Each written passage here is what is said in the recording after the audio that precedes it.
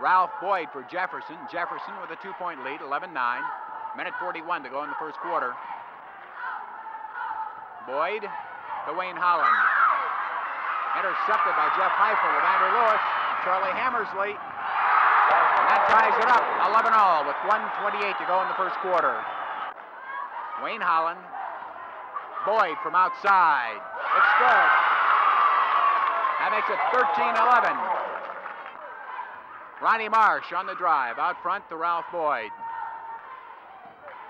Ronnie Marsh picks up a screen from Franklin. And Marsh makes it 15-11. Jeff Heifel from outside. The shot off the glass is good by Roger Serber.